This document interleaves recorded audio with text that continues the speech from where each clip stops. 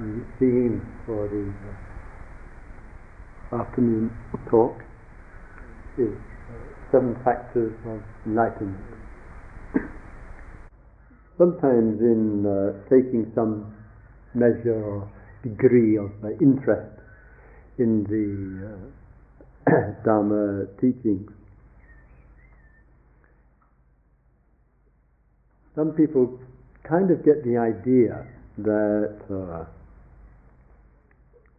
the Buddhist tradition is rather solely, it's not exclusively concerned with suffering and all the problems which come out of suffering, and trying to answer and resolve and bring them to an end.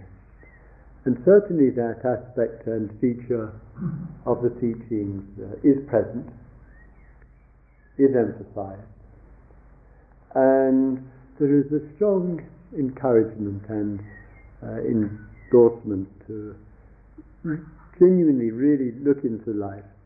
And sometimes when we really bring the power of attention and awareness to things, to issues which are troubling us, some of the persuasive grip of them begins to loosen up.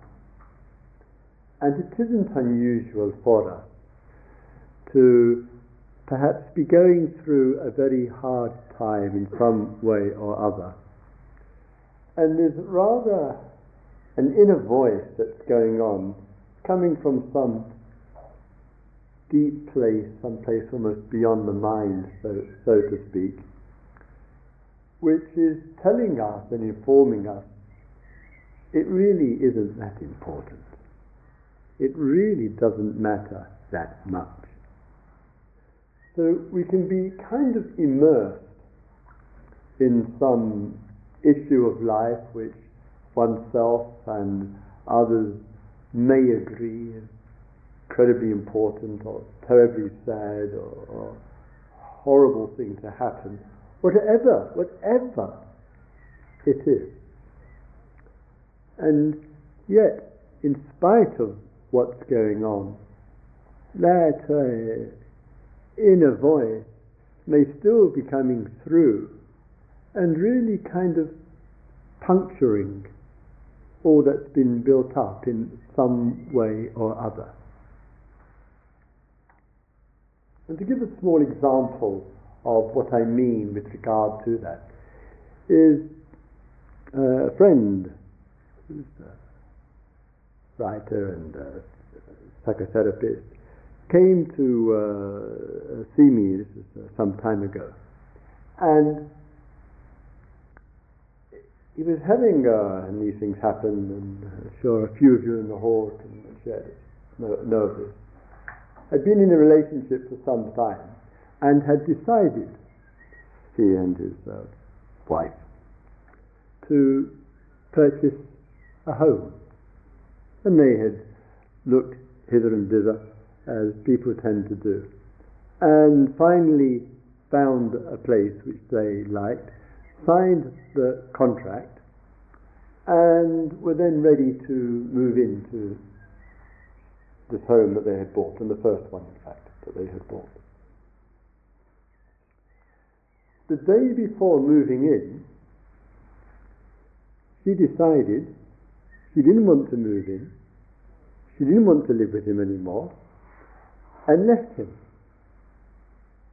And it seemed to him, he didn't pick up any signals, no messages, no indicators, and she walked out and refused all contact. And he was shell-shocked, as I might imagine. He just had no inkling that this would happen. So he came, and one thing that I remember when we were looking into all of this, there's another story I could love to tell you, but then you might, those of you who know me, might figure out who I'm talking about, so I'm not going to tell you any more information. And in the middle of it, he was in tears. He was sobbing. how could this, have happened? And then he said a rather beautiful one-line statement that right in the middle of the tears and the sense of loss and what happened and some feeling of betrayal and all that pain that goes on, he said right in the middle of it, deep down though, Christopher, everything is okay. Deep down, everything is okay. So sometimes there are these waves that roll through us, through the circumstances of life, and there is just enough awareness to embrace the wave and to experience and to see and to know that deep down everything is okay. Sometimes, of course, even deep down, everything feels definitely not okay. But the awareness has this capacity to rather accommodate much of what is going on from the upper levels, from the waves, and from the depth.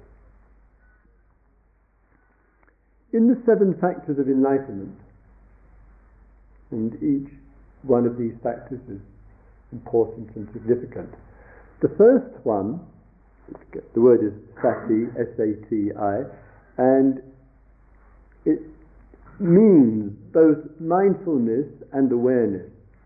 And in Dharma language, the way that I use it here, Dharma language, mindfulness is being mindful of what we do, being mindful of the moment, giving care and attention to our day and the things that we are engaged in. This is what I mean by mindfulness. Being a mindful human being. And we ought to appreciate that in mindfulness that we're less likely to be careless, less likely to cause ourselves grief through being speedy or trying to do too much or not being very conscious, etc. And awareness is a genuine abiding presence which is contributing to seeing much more clearly, whatever it might be.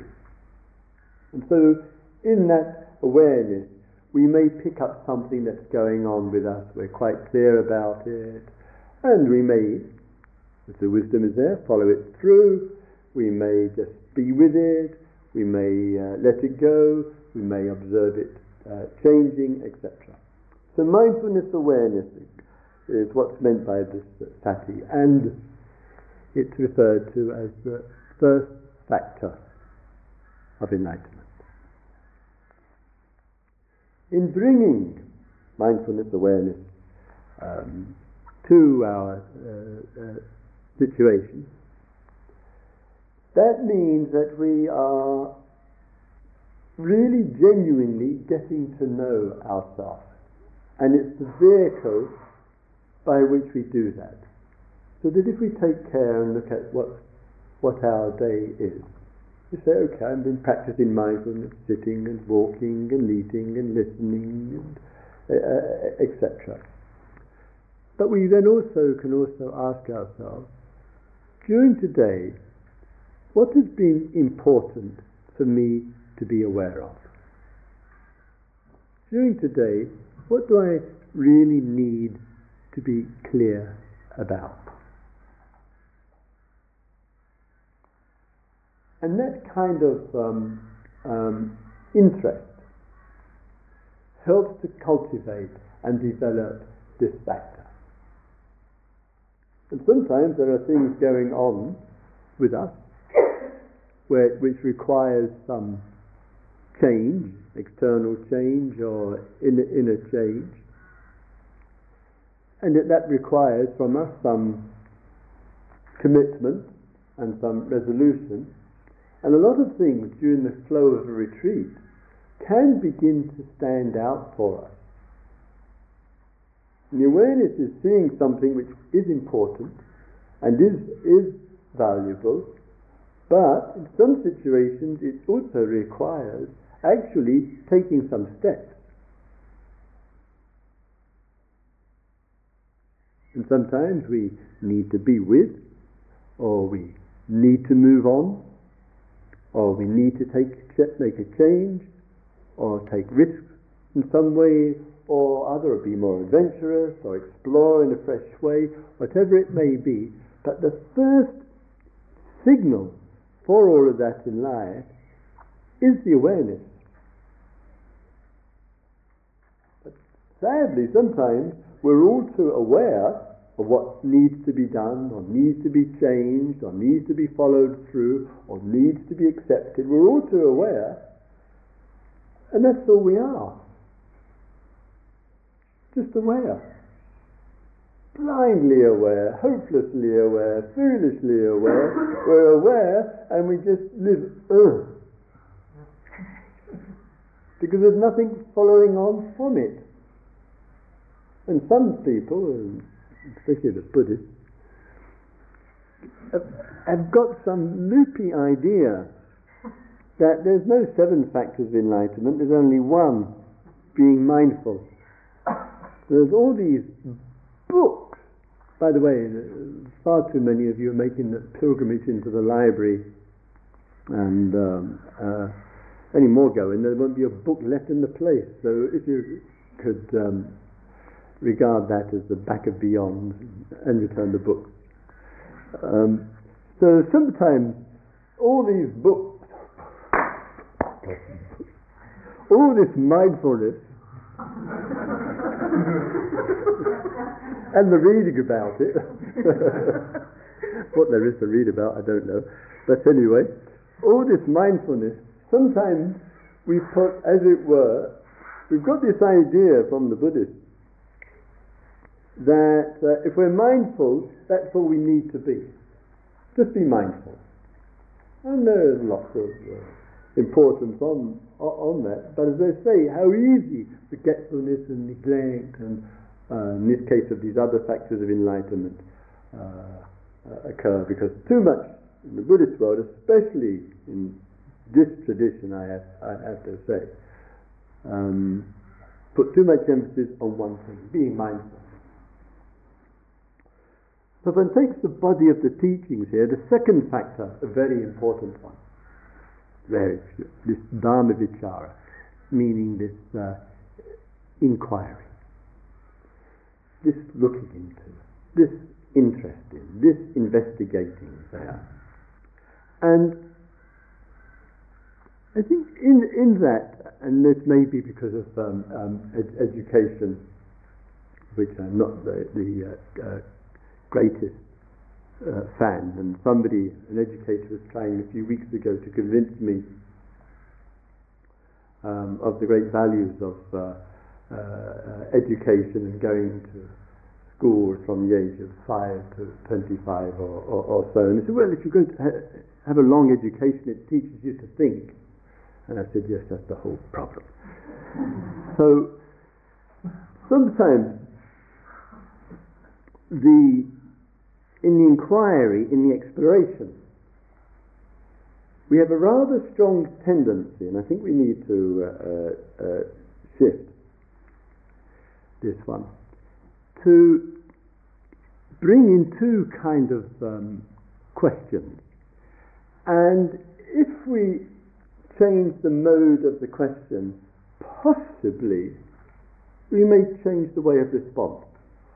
What I've got in mind here is we usually start with how or why something is arising. And we've got our well-educated mind. I'm using that in quotation marks because I mean the opposite.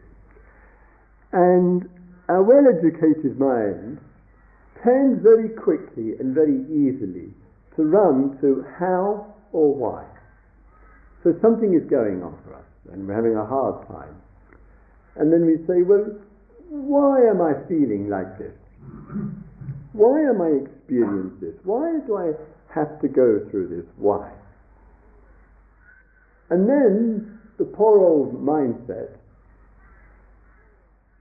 goes into the known and it drags out of itself a few wretched answers.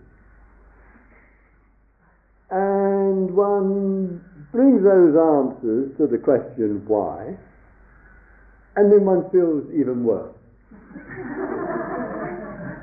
Because one's used the same old mind and all the various causes and conditions and reasons and adds it, and is more or less saying, I've got a fire going on in my mind, I'll ask why, I'll dig out some answers, and this will be more wood for the fire.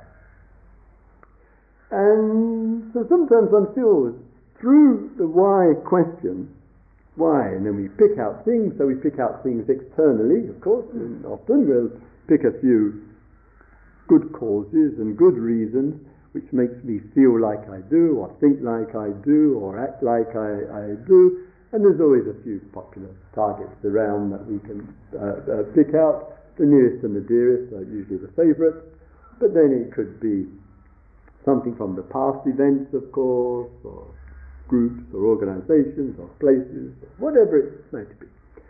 So we ask why, and then from the why we select. And my God, we love selecting. But we don't ask, why do I select that? No, we think we really have a handle on it through the answers that we get. This is why.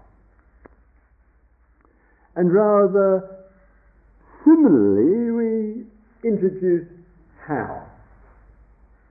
Rather similar. How do I end up like this? And this, how do I end up like this, also we might start digging into the past, and we bring out, again, we're very, very selective of a whole variety of different reasons, and those reasons pile into the present, or we get some others to help dig out some fresh reasons, the professionals and the non-professionals, and all of that meets. And there is a genuine and perhaps quite deep and heartfelt struggle to try to understand. And we sense that if we inquire, and that inquiry can bring us to an understanding, it's true, that understanding will help to dispel and help to break up the problem or the difficulties that beset us. But sometimes, as we all know, and sometimes rather painfully, that the how and the why doesn't seem to bring the understanding.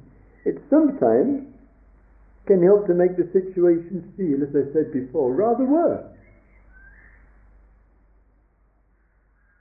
And we can feel more stuck and more trapped and more troubled, either because what another or others is doing to us and why they're doing it, etc., and all the intentions and motives that we imagine, accurate or not, or from the past, or from our way we are in the present. So what would it be to inquire without how and why? What would it be to inquire in which one isn't looking for causes, either inside of oneself or outside of oneself or both, and not using that all too typical response? Then what would an inquiry be?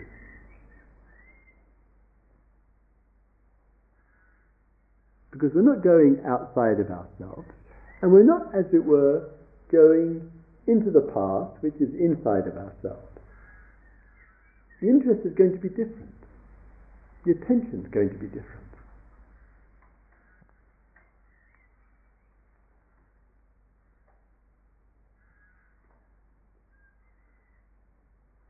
In the Zen tradition, one of the much loved questions of inquiry, to show a different kind of response, is, what is this? What is it? So there may be some difficulties arising, whatever they whatever they are. And there is awareness of those difficulties. That's the first factor of enlightenment. There is a second factor of enlightenment, of the inquiry. What is this? So rather than trying to find methodologies, how and why, or method and techniques to get rid of as quickly as possible, and sometimes that means for us there's a kind of pushing away going on, we actually ask ourselves, what is actually going on? Is this arising, just a path? Is this just something coming out of the multiple conditions that are taking place? Is it any more than just some feeling, some thought, some images, and a lot of unpleasant sensations going along with it? Is it any more than that? Could it be any more than that? Whether it's manifesting in the body, whether it's manifesting in feelings in the heart, thoughts and images and ideas, is there anything more substantial to it than that?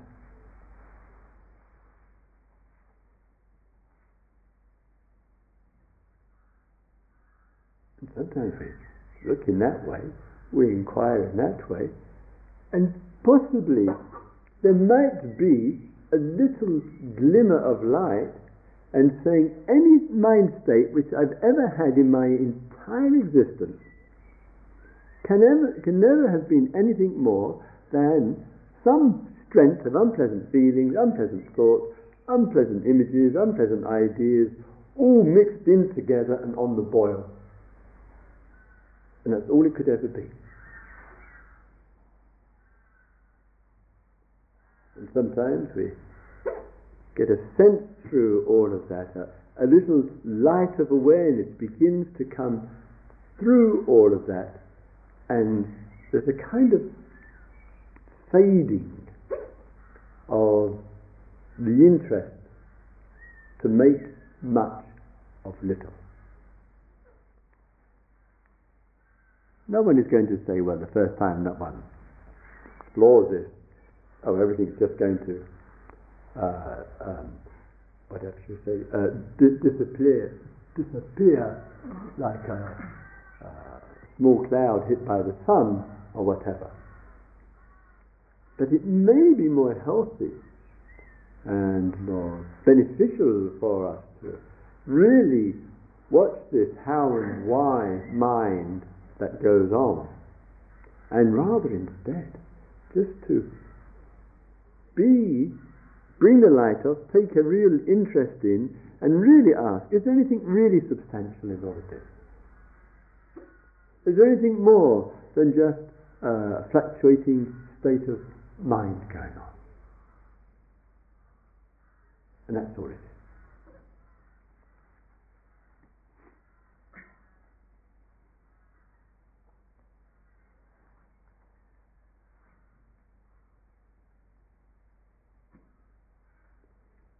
Would you like a bucket of water?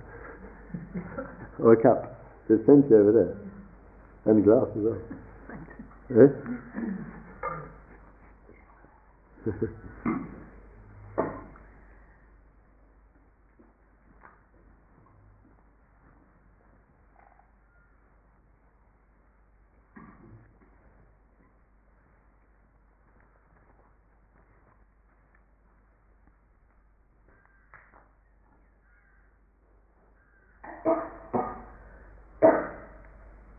Another important factor in the factor of enlightenment is the Pali word is viraya.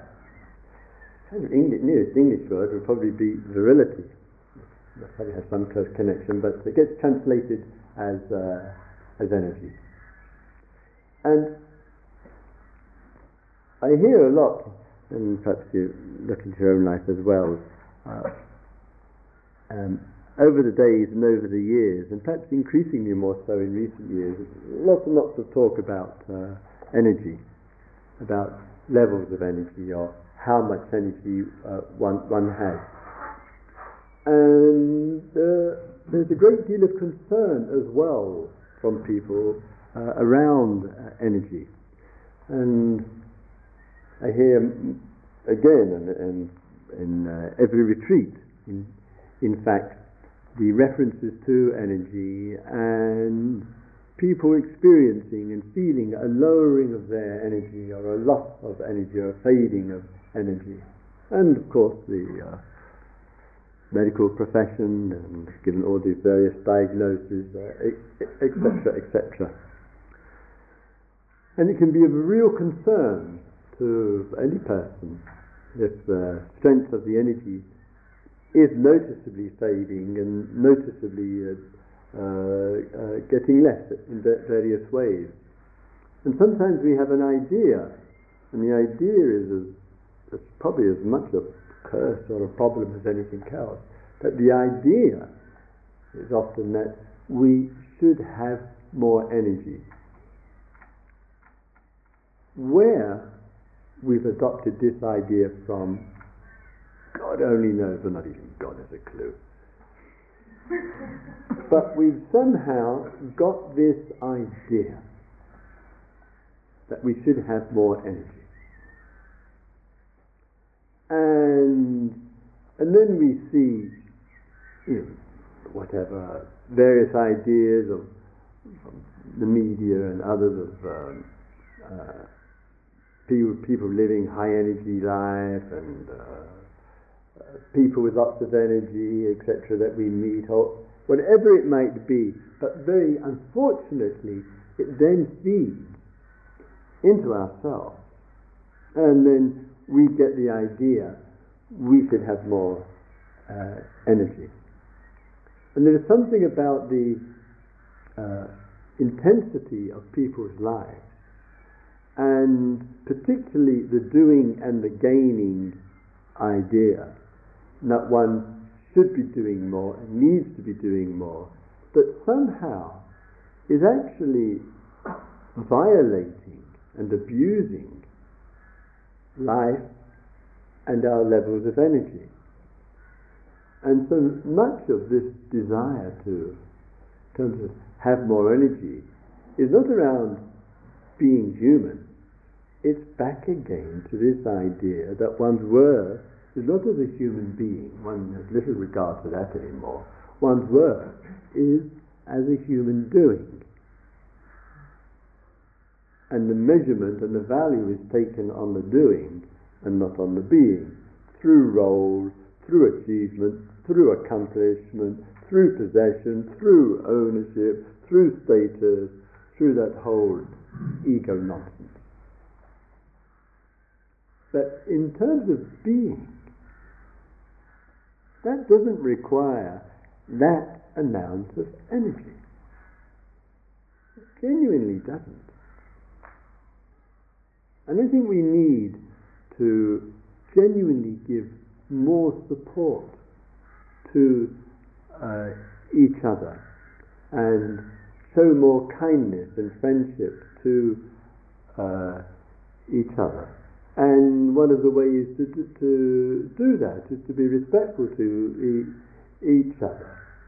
So when a person is asked, what are you doing? And the person says, well, at the present time, nothing. No, actually not doing anything. One should bow down to that person and say, I salute you, I applaud you, you're more in touch with the real world. Because we've got this idea there about the doing, and if someone isn't doing very much, or doing very little, when the forces around are so busy, neurotically busy in many cases, in order to justify their absurd existence, it creates a divisive culture. And for those people who would far prefer to hang out than do, and live a more minimalist kind of life, tend to be on the receiving end of a tremendous amount of disapproval.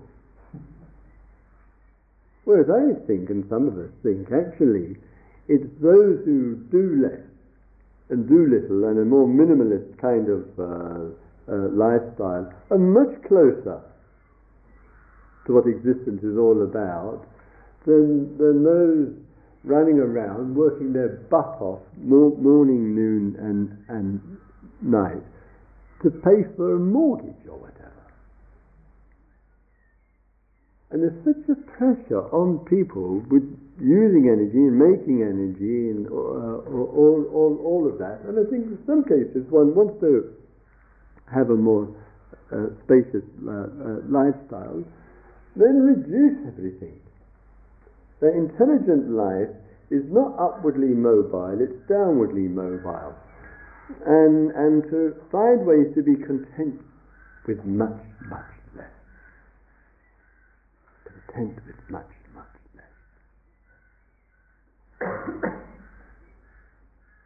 And some people are willing and finding ways, willing to actually make those kind of steps and to live like that and to be true to that. And just punctured the mythology that as people in a society we have to keep working. I think it's a pointless existence.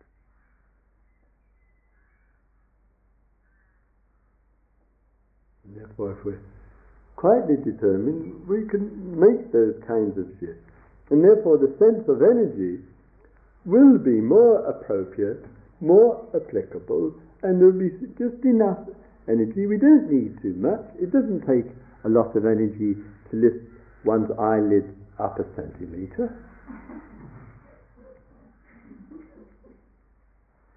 And that could be quite enough for one day, I would say.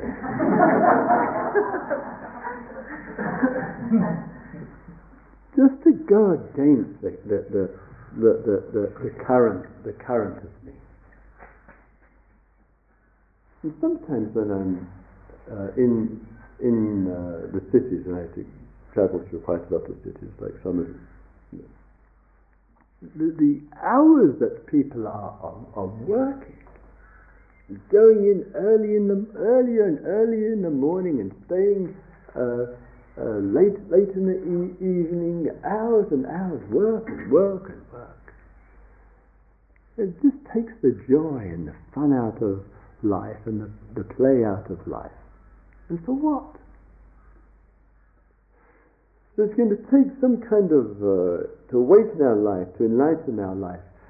For some it's going to take quite a revolution of looking and attitudes and change and taking risks and feeling okay with a lot less and being comfortable with what is, rather than this constant dissatisfaction because one wants more and more, and making things last and doing without things. I don't want to boast or anything, but a couple of years ago when my 1983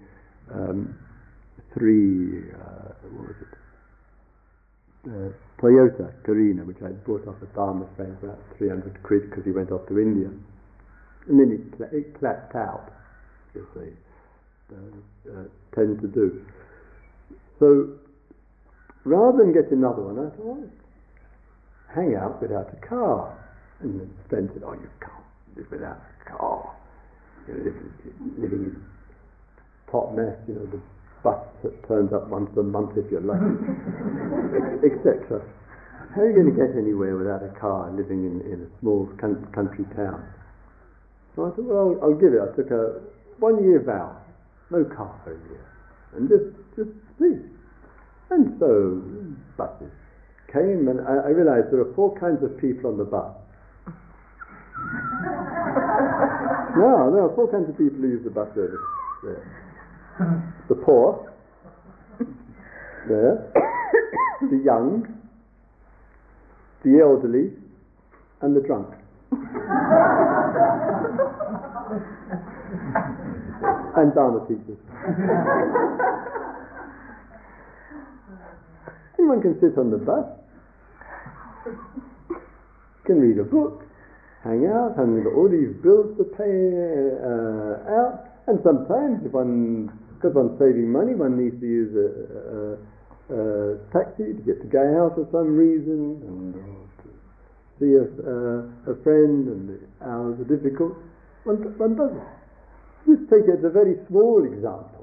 It's now 2 years now. I've been out the car, and I haven't missed it at all. And did a little count up. And it worked out that I was giving about. This is a rather crude way of doing it, and could turn the tape recorder off at this point. I reckon I was doing at least 3 retreats a year just to run this car. So I thought, well, 3 weeks holiday would be better. But anyway.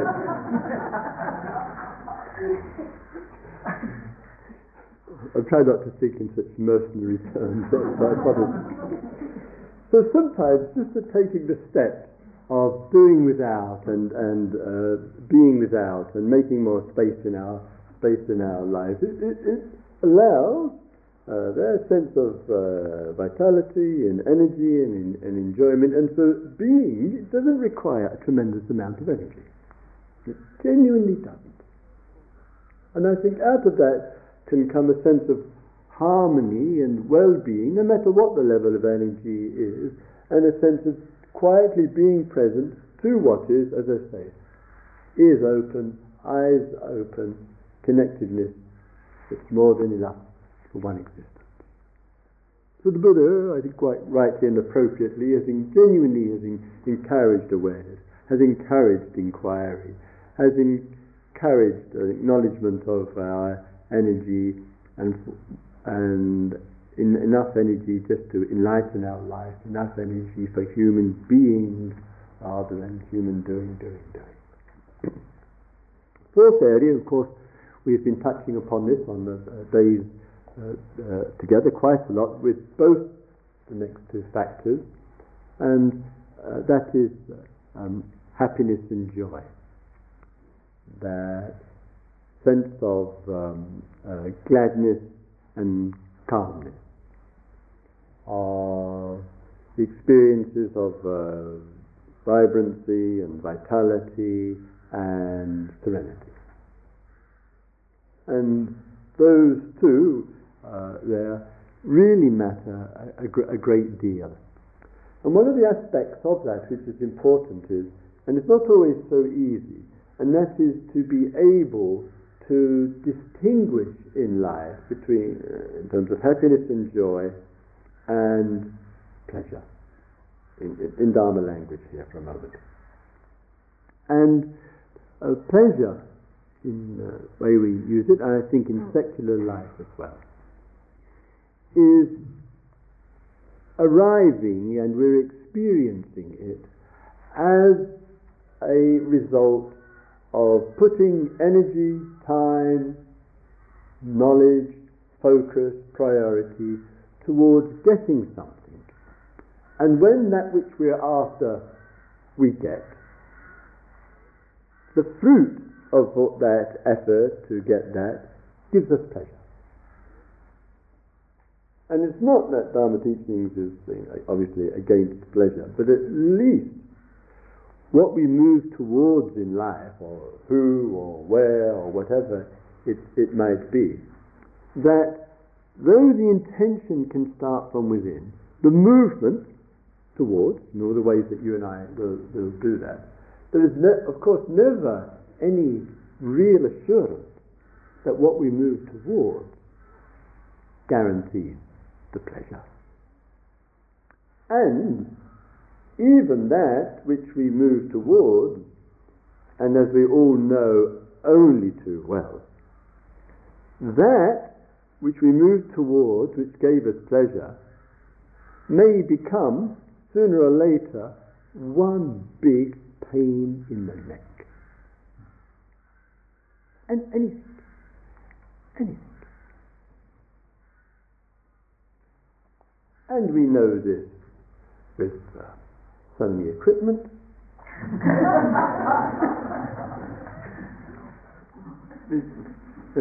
Somebody at Gaia House decided some time ago, we need good equipment at Gaia House. There's this huge library there and etc., etc. And then one looks at it, all those buttons, it's like computers. I remember I was a hack reporter in the late 1960s. Little typewriter, top, top, top, top. Now, it's gone to another level. So many things that we move towards make life so complicated and so difficult, and we call this evolutionary process. Others call it madness. And this movement, everything, the compelling factor, the conditioning factor, pulls us all along. And it isn't easy for any of us to see in that movement that whatever gives us pleasure, whatever it might be, the same thing as I say can become a real hassle in our life. And I'm not only talking about the non-human world. Marriages, sometimes 50% of them, in London apparently, made in heaven and finish in hell. That more than half the population of London is now living alone. So the city is becoming like a huge bedsit land. And people are finding it important and valuable to do that, and it's people's right to do that. I think it's a tremendous potential for lots of our understanding and realization can come in that aloneness as much as it can come in togetherness, etc.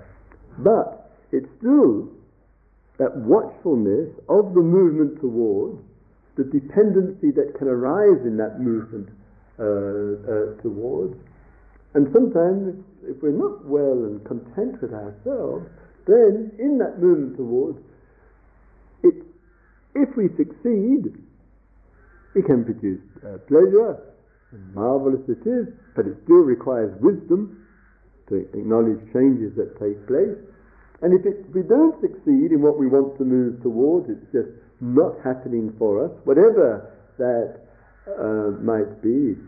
That also obviously requires wisdom as well, simply because life is not made to fit in with one's wishes. Life doesn't work like that.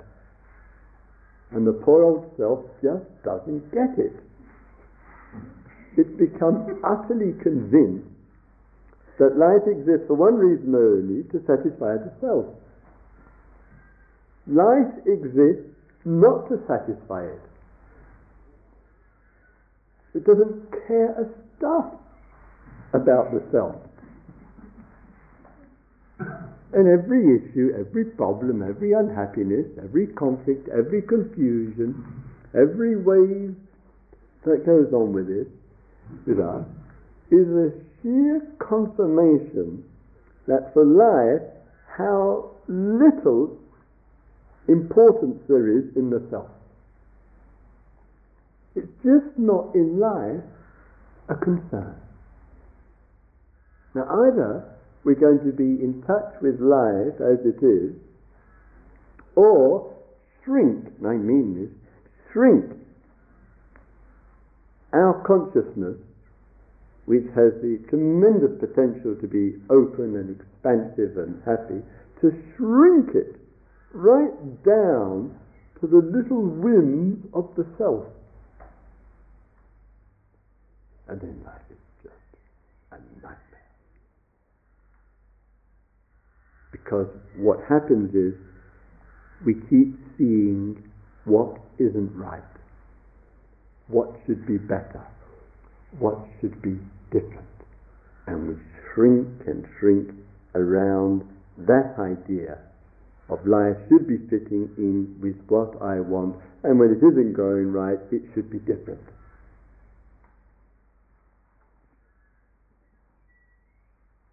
And that not only shows itself personally, of course, but it also shows itself on the larger scale of things.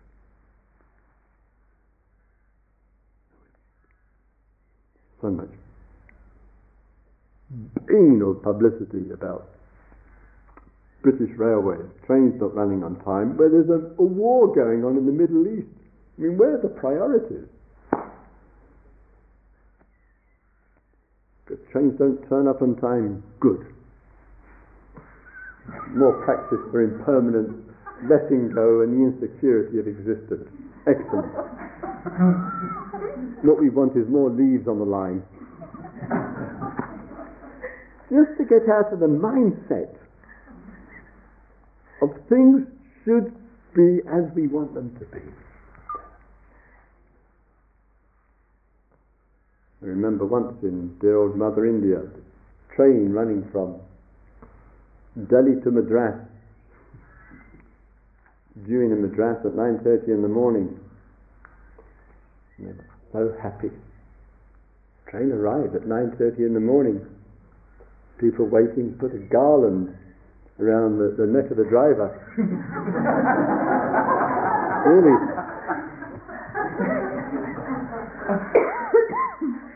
And then he said, "But madam, this train is 24 hours late."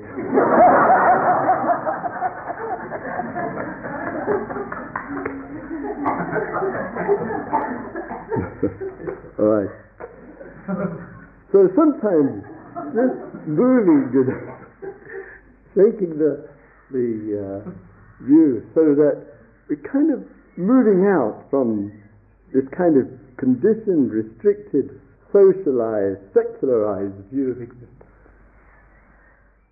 Beginning to sense things in a different way, and therefore what the self wants matters less, and what's going on matters more, and our relationship to it. And we're not, especially in the English culture, got this rabid attitude of complaining and complaining and complaining and complaining. We become masters of complaining.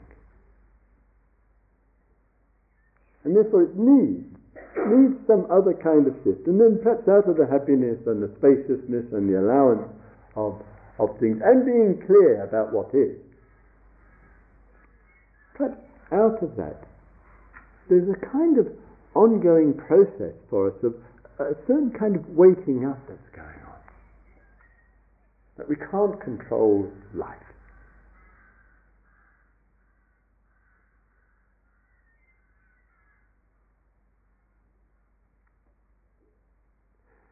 To help keep stable amidst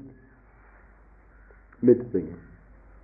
I just thought of another railway story. I like railway. I was on the train from Titmuss to Plymouth. It takes about half an hour. Well, it's supposed to take half an hour.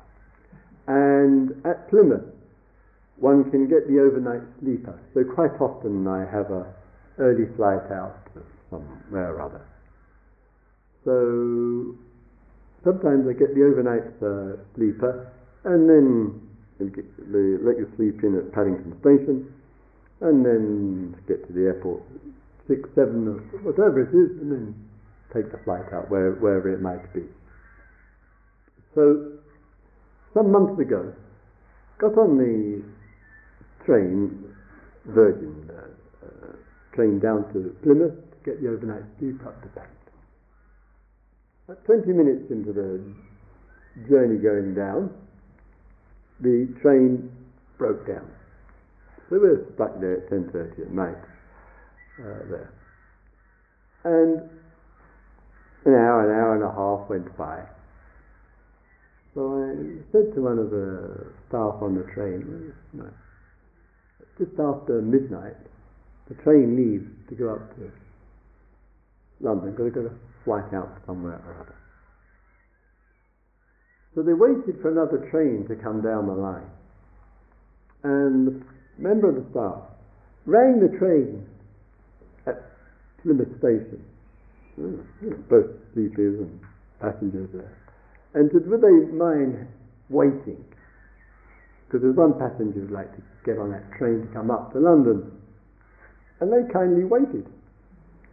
And another train coming down pushed us, our train, for 10 or 15 miles, literally pushed our train into Plymouth railway station. And so we got in, and then the train going up, and I was getting, the driver was there, and they just waited. He said, no problem. And we went off about half hour, 45 minutes late.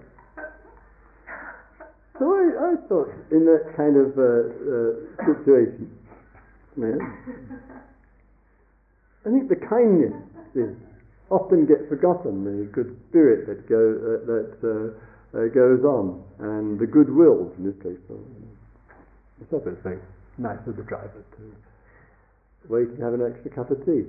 And sometimes we miss all of that because we're so fixated about the time, and we're fixated about things should be the way that we want them. We can miss much else of what's going on.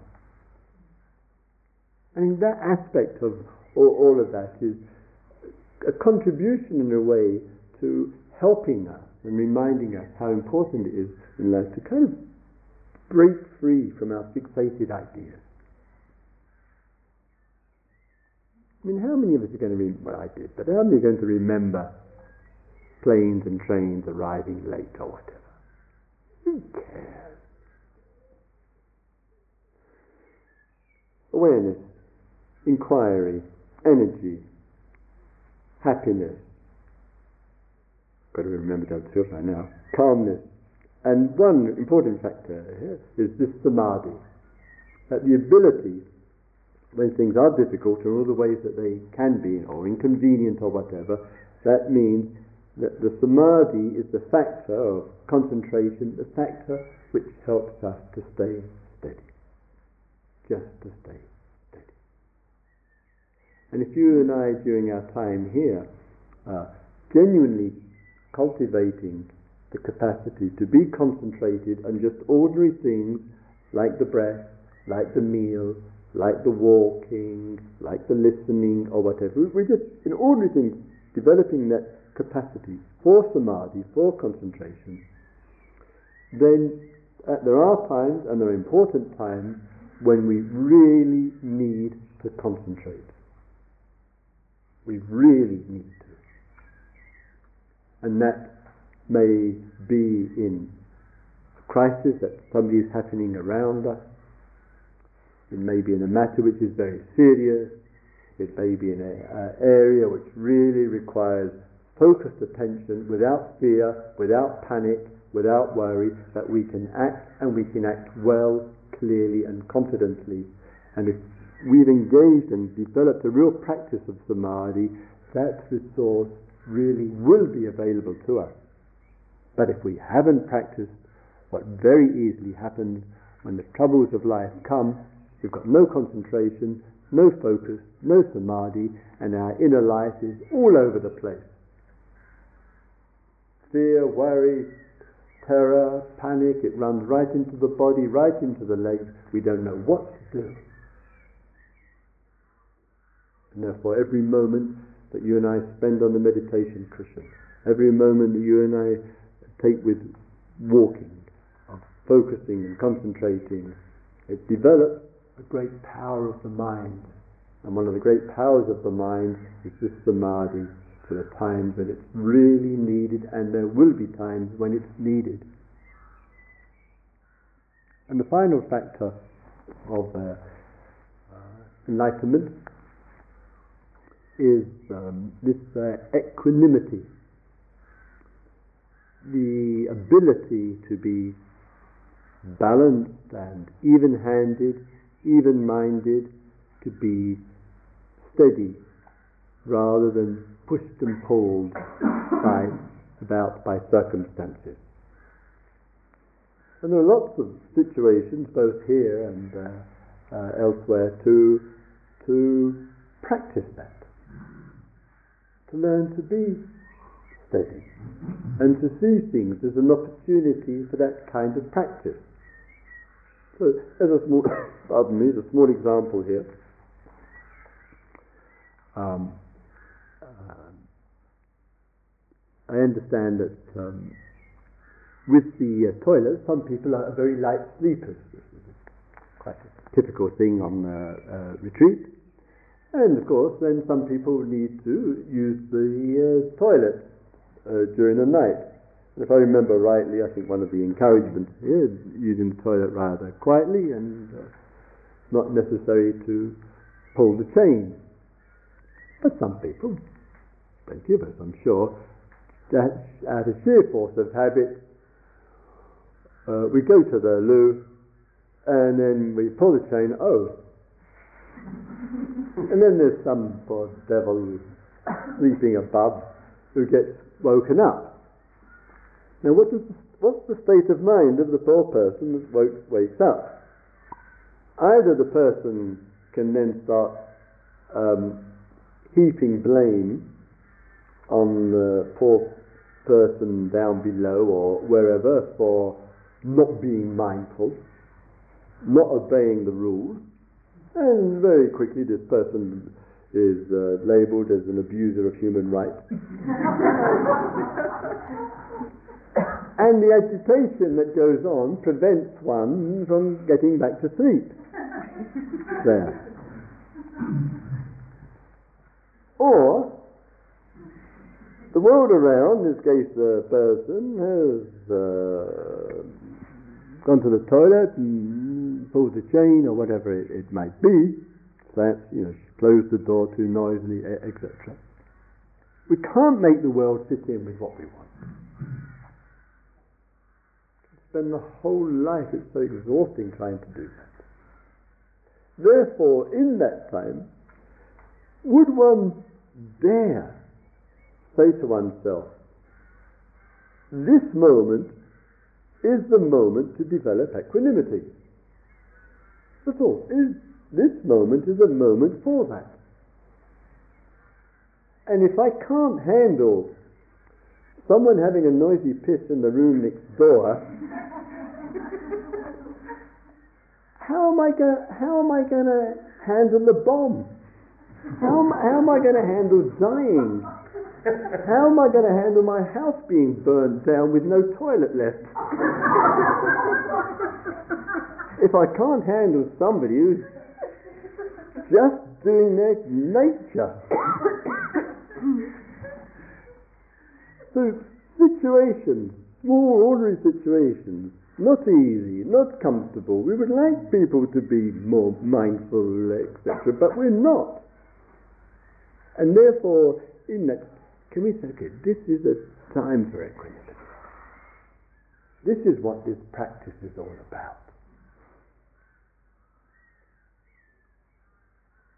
And so therefore, in conclusion, we're taking a genuine interest in awareness, mindfulness, in inquiry, in energy for human beings, in happiness, in joy, in concentration, in equanimity. Because if we really nourish these, we really take an interest in all of these, our life is going to feel close to enlightenment. We begin to understand what an enlightened life is all about. It won't seem theoretical and abstract and something that happened to Sid 2,500 years ago. Sid talked to Siddhartha. It actually seemed much closer to us. Because the factors are the factors for enlightenment.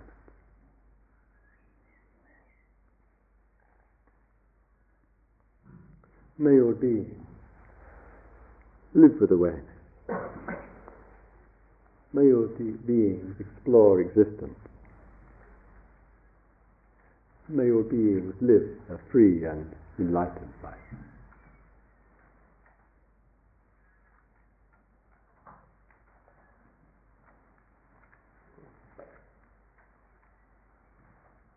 Let's have a couple of quiet minutes.